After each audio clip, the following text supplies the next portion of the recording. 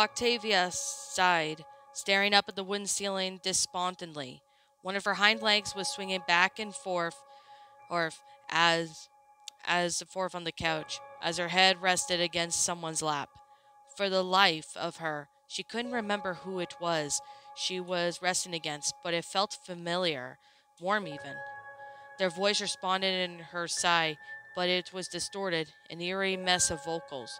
She couldn't even hear the voice anymore, yet she somehow knew exactly what they were saying. I'm just sad, Octavia murmured, sighing again and rolling onto her side. I don't want to go back home. I hate it there. The voice spoke again, that same garbled gibberish as before. Well, yeah, I don't care. I don't like how they treat me. I just want to stay here forever. Another response, though, one isolated anger at the young filly. She rolled onto her back and pointed up at the face she could not see. No, no parties.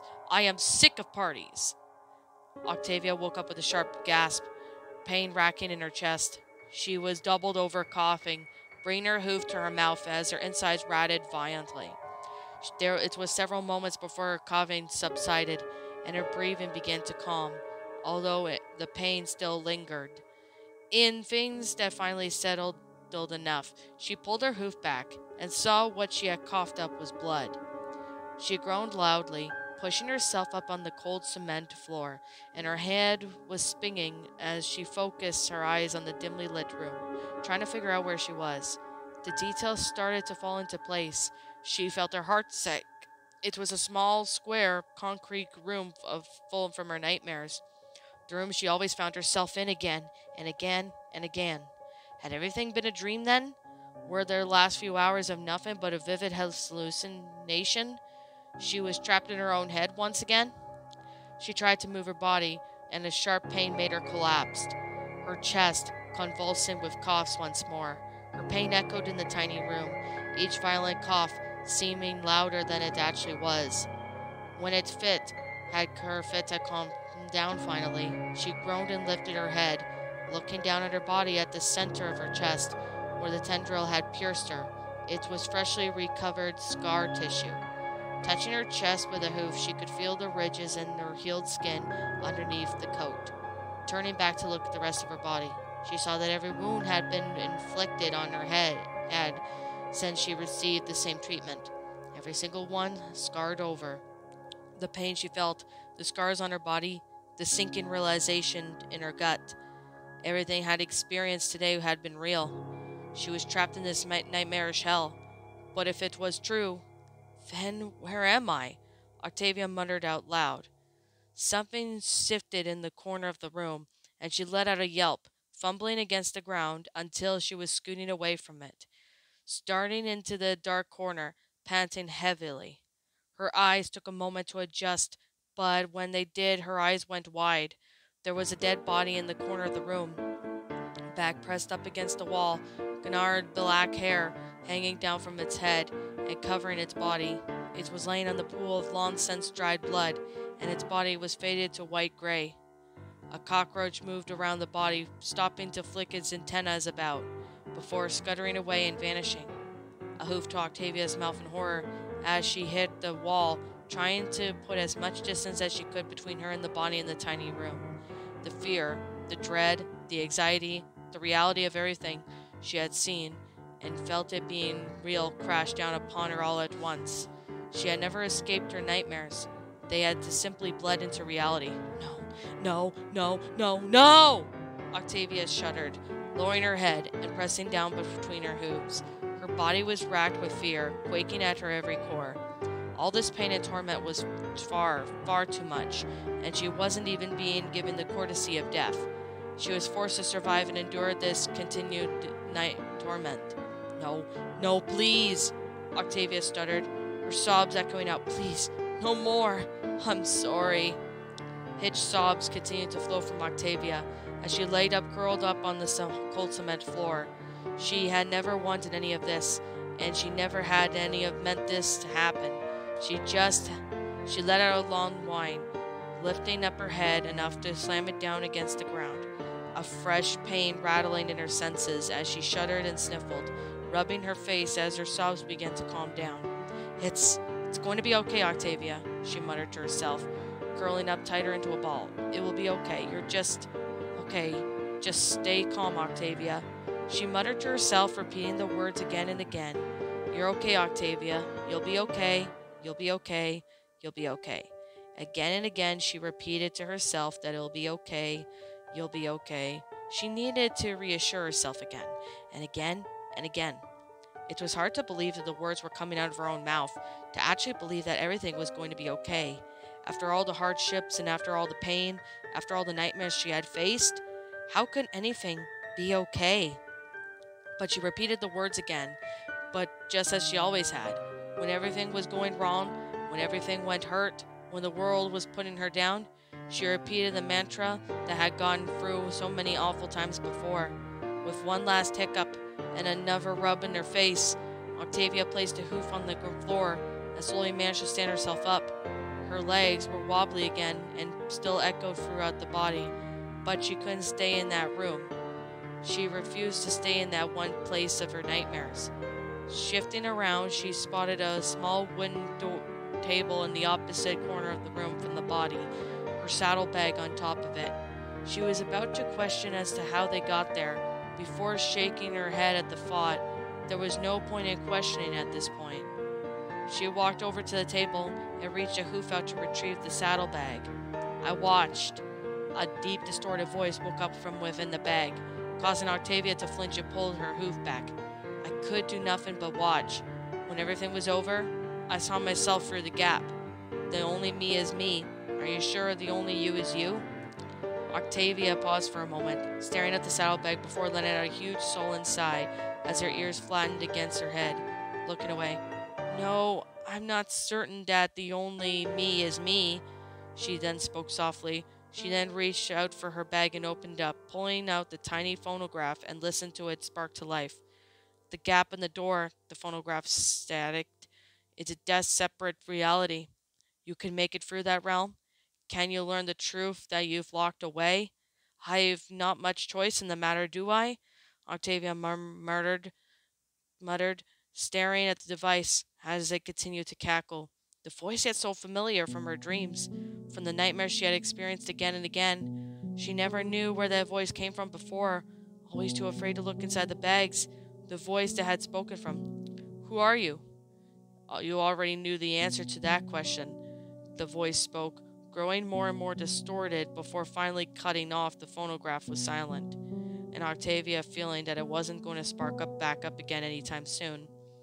With a saddened sigh, she put the phonograph away and checked what else remained inside. The only thing left was an envelope with a piece of paper inside of it. She pulled it out and opened the letter, expecting it to find something written inside, but she found in the paper completely blank. A blank letter inside of an envelope. She put everything away and attached her saddle to her back once more. With everything in place, she stepped up in the wooden door that was attached to the square cement room. She took a deep breath and pushed it open. Octavia's eyes widened as she saw where she was, having expected anywhere but here. Lockers lined the hallways that led to classrooms, before opening up to the main auditorium. Signs hung around the walls pointing out directions to the gym, nurse's office, principal's office, and other numerous classrooms that filled the building. It was Ponyville Elementary, just as she remembered it back in her days attending alongside Pinky. It can't be, Octavia muttered quietly, stepping forward as the wooden door closed behind her. She glanced around, the nostalgic hair hitting her core. How many years has it been since she stepped inside these halls? Much like anything else in this town, it was decayed and rusted, with layers of dust covering everything. But she remembered so much of it so easily. She could practically still hear the laughter of foals playing in the hallways, and the sounds of teachers giving lessons in their classes, and the shuffle of papers and saddlebags all around them. The constant gossip and rumors that children would share alongside each other. She could still remember Pinky, looking ever so frightened just to be there, encouraged by only the fact that she had her older sister there to protect her. Octavia's hooves felt like they had moved on their own, and she soon found herself standing in front of the principal's office. Without even thinking about it, she lifted her hoof and pushed open the door. Well, Miss Pinkamania Dane Pie, We recognize that you have been homeschooled for most of your life, but upon testing you on Ponyville standard tests, your score was not high enough to acknowledge the graduate level pony. So we are requiring you to take at least one more year of public school here in Ponyville. Octavia stared back in shock as the ghostly image of Mayor spoke from behind the desk. In front of her was the chairs that were ghostly images of herself and Pinky as fillies. Listening to the older mayor explain everything to them. In stunned disbelief, Octavia walked out around the images, getting a better look at the scene as it played out. What? I have to go to school. The phantom Pinky deflated in her chair, pouting loudly as she stomped her hooves against the seat. But learning was so boring. Now, sis, the phantom Octavia spoke, her older self turning to look at the filly. It won't be that bad. Just think of all the new friends you'll be able to make, and you'll have more ponies to invite to your parties. Octavia stared at her younger self, seeing the exhaustion racked within her features. There were some clearly visible bags under her eyes, and her hair wasn't nearly as kept as she normally would have kept it. Her voice was clearly haggard with stress and exhaustion, and yet she never spoke about any of her own issues that she was dealing with. Taking care of her sister meant everything to her in that moment. But, Pinky responded, looking up at her sister pleadingly. The younger filly was clearly obvious to how tired her older sibling was, only worried about her own issues involving school. Tell you what, filly Octavia spoke slowly, forcing a comfortable smile on her face. If it's all right with the mayor, I'll go to school with you. How does that sound? Octavia stared at the fence at her younger self, seeing no feeling, just how much she didn't want to do that. How much she was against the idea of going to the public school when her own test scores had meant that she was more than smart enough to have graduated and move on. How desperately she just wanted to be done with it all. And all she was putting those feelings alongside for her younger sister.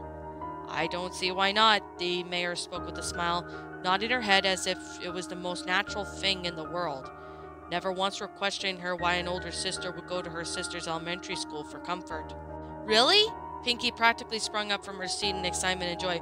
Oh my gosh, you're the bestest big sister ever! The younger filly sprang out from her chair and hugged the older one, squeezing her tight as she could with a bright smile on her face.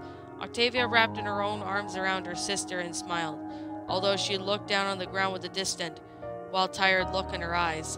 Anything for you, sis. And with those words, the phantoms evaporated into air, as if being carried off by the wind. The route returned to silence, as Octavia just stared at the scene that had played before her. A lump in her throat, as she felt that the burning sensation of tears in her eyes. She wiped her face, swallowing the lump in her throat, and then she looked away. She remembered that scene. She remembered that day. She remembered how tired she had felt from the move, getting Pinky accustomed to the town, and into ensuring that she would have a normal life growing up. That was so many years ago. Octavia spoke, shaking her head at the memory. What's the point in feeling sorry for myself when I was younger? I became who I am, and there's nothing that can change that. She stepped up from the desk and saw a square blue tile laying on top of it, with a fish engraved into it. Knowing that this was some sort of thing that at this point, she quickly pocketed the tile. With the room otherwise empty, she made her way back out to the school hall. Do you have a habit of visiting schools for foals? A familiar filly's voice spoke up. Octavia turned her head, surprised, seeing Ellie standing in the hallway, leaning up against the lockers and looking at Octavia with a bored look on her face. Not particularly, Octavia sighed, shaking her head. More often than not, I seem to find myself in places like this is against my will. Sounds pretty normal to me, Ellie said with a huff, pushing off the lockers and walking off deeper into the school. I don't think anyone wants to come here willingly. Octavia then had a small chuckle as she followed the filly. I don't know. From what I heard from Pinky, Twilight always enjoyed her time at school. She shook her head and that. If only we were all that lucky. Octavia walked down the school halls quietly, following after the young filly. Neither of them really spoke.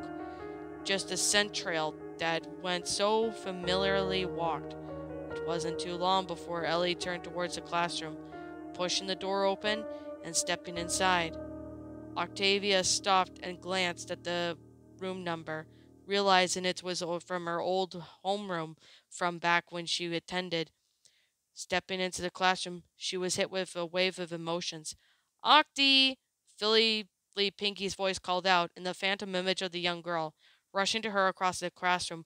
Octi, wake up! Pinky demanded, rushing up to Octavia's old school desk. Slumped over in her chair was Philly Octavia, having clearly been fast asleep when the younger Philly looked at her, shook her.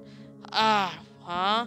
Her Philly self sniffled, rubbing her tired eyes before turning to look at Pinky. Oh, hey, sis.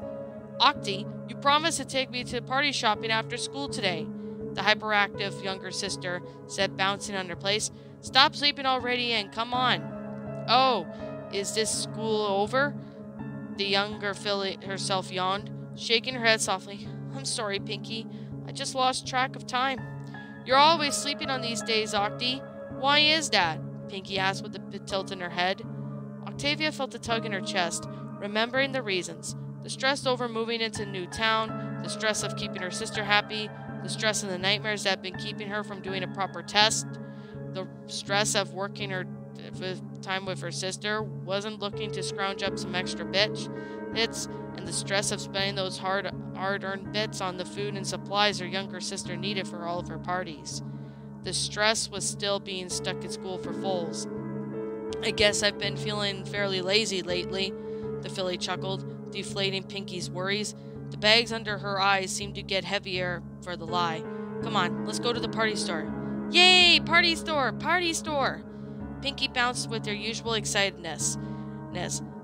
Long since forgetting any worries she had her sister's well-being, Philly Octavia let out a sigh and followed Pinky out of the classroom, their phantoms vanishing into air, leaving the green tile on Octavia's old desk. Were you a good student when you were in school? Ellie's voice spoke up, Octavia turning her head to find the little filly rummaging through one of the desks, clearly looking for something. One of the best. Octavia let out a single dry laugh at that. Slept through all my classes, but I aced everything anyway. Because she had been a lot older than the classmates that had already learned from all their materials they were taught, it wasn't something she was proud of. Were they one of those nerdy know-it-all kids who rubbed it in everyone's faces? Ellie asked in annoyance, clearly disliking those type of ponies. No, I never tried to be, Octavia sighed. I kept it to myself and hated every moment, and hated everyone as well. I guess that doesn't make you a completely bad then, Ellie said simply, finding the things that she was looking for. A blank sheet of paper and a box of crayons. Having to claim what she had came into the room for, she hopped down one of the desks and made her way out of the room. Octavia watched her curiously, before turning to look back at her old desk, stepping up to it. Examining it, she found a green tile that had a carving of a cat on it. With nothing else to do, she tucked the tile away in her saddlebag, before quickly exiting out of the room. Her eyes looked down in the hall and saw the edge of Ellie's tail turn off into the cafeteria. Following the filly, she began to hear the echo of voices, bouncing off on the walls in the distance. The closer the cafeteria she got, the louder they became, as if the cafeteria was filled with young occupants. It normally would be when it was time for lunch. Looking around the corner, Octavia half expected to find the cafeteria bursting with young foals, given the sound, but only her eyes upon a single phantom image of her younger self sitting at one of the tables. The young Octavia was by herself, eating a simple lettuce and cucumber sandwich all to herself. Suddenly something struck the back of the filly's head, causing her to nearly choke on the bite that she had just taken. Although after a rough swallow, she then lifted up her hoof to her head, flicked away at the spit wad that had been lodged into her hair. She turned around and growled, to see more phantom foals emerging, who were all around Pinky's age. Ooh, get something stuck to your hair, one of them casually laughed. You really should be more careful. You never know what could be flying around here. Another of the three laughed. The third put a straw in their mouth before spitting a freshly spit wad straight into Octavia's head. Octavia flinched upon being struck, getting out with a deep growl as she brushed the spit wad out of the hair. With anger boiling in her blood, she got up from her seat and walked over to the foals, glaring down hate upon them. You three are asking for trouble, aren't you? The filly Octavia hissed before gritted her teeth. Rather than being intimidated by the three foals, merely laughed at her display. Oh, no. Is the other kid mad at us? The first foal laughed. What is she gonna do, bully us? The second foal dramatically placed the hooves against their face, as well as mockingly spoke. I can't handle 3 fools teasing me. I better attack them. I will inform the faculty about your behavior, Octavia snarled, knowing full well that she couldn't lift a hoof on them physically. This threat, however, only seemed to make the 3 fools laugh harder. Oh no, the older kid's gonna tell the teacher on us, the third foal mocked. She simply just couldn't ignore us. She should be the one more mature about this whole situation. Octavia went to open her mouth to retaliate, but when something was slammed on top of her head, she suddenly had her entire head was soaked. From the immediate smell and taste that passed her lips, she had just had apple juice carton dunked on her head. This, of course, was hilarious to the 3 fools, who began to run away. Hey, don't take it personally, Octy, the first foal called out. Fools will be fools after all, as they ran off. Filly Octavia stood there in anger boiling up inside of her until it faded, and she hung her head. She felt it. The shame, humiliation, and bitterness, anger, and the sinking recognition that not only she had willingly signed up for this, but it's what she deserved. There would be no reporting the fools that day, or the next day, or the day after that. She simply just taken each humiliation after the other. The long year was finally over, and that she could escape that hellish establishment. The phantom of the Octavia finally faded away, and on the lunch table, where her younger self had been eaten, was on the red tile with a snake carved into its surface. Octavia just stared at it in silence where the images had been, having forgotten just how awful the bullying back had been, and the kids had been right. She was the older one, and she was supposed to brush off these things the children do and just to move on with their day, especially since she wasn't going to be in school for nearly much as long as Pinky would be. It had been so long ago since she'd just forgotten about it all and pushed everything aside. After all, who could still be upset about dumb things that happened in school after all these years? Did you ever draw? Ellie's voice broke the silence. Octavia lifted her head up, spotting the filly a table away. Ellie had a crayon in her mouth, doodling away at the piece of paper, as if nothing in the whole world mattered. I haven't since I was a fool myself, Octavia spoke somberly, walking over to Ellie's table. I would doodle in the margins of my worksheet sometimes, but once I got my cutie mark. A lot of the adults seemed to like that, Ellie spoke, putting away one crayon and picking up the other. They get older and they just stop doing fun things. If that's what it means to become an adult, I don't ever want to grow up. Octavia's instinct was to say, it isn't that bad, but for some reason, the words got stuck in her throat. I guess I can't argue with that, she remorselessly muttered. She stepped over onto where the red tile lay on the table and picked it up, taking another moment to examine it this time. Each tile had been a bit of weight in them, and in detail the carvings was rather astonishing. She could feel the small bumps and grooves that textured on the animal's face and surface, it almost as if it was like a hint of warmth to them, almost as if the tiles themselves weren't alive. She put the fur tile away, lifted her head to time to see Ellie hopping up from her seat, and having leaving the paper and crayons behind as well. Curious as to what Ellie's been drawing, Octavia walked over to the sheet of paper and glanced down at it. Depicted by the drawings and the happy little family of 4, a mother, a father, and 2 sisters, one colored in pink and the other colored in gray. The picture was a woolly familiar, and yet the forging the same name. She wondered to herself if perhaps the buildings in the background were meant to be a farm. Octavia shook her head before following after Ellie. Back in the hallway, Octavia looked around, before spotting the familiar silver hairs of Ellie's tail slipping yet through another classroom. Without hesitation, she walked up to the door, only stopped once till she read the name of the classroom. The music room. It was a room that Octavia had become all too familiar with for her to stay in Ponyville. After all, this was the very room that she had earned her cutie mark. As if on cue, haunting melody began to play from within the room. A melody that Octavia was too familiar with. Lifting the hoof for the handle, she pushed open the door, found the phantom of her younger self near the back of the room, holding a small practice cello meant for foals. She was pretty much gently strumming along the strings as her younger sister sat a few feet away, in a rapture from the performance. Octavia merely watched as well, stepping into the center of the room and taking a seat for the solo concert. There was an odd feeling to her watching her younger self playing then right before your eyes, but Octavia could feel the swell of nostalgia, uh, just in pride in her chest and the performance. It was just near and dear a piece to her heart, even Beethoven classic. The performance show slowed down, and the song neared its end, and the final chord hung in the air before a bow fell from the instrument. Pinky instantly replaced the slow melody with the clapping of her hooves, cheering on from her sister for such a wonderful performance. "Gosh, Octy, you're amazing," Pinky said, once clapping had ended, bouncing up to her hooves. "Music is really your super talent."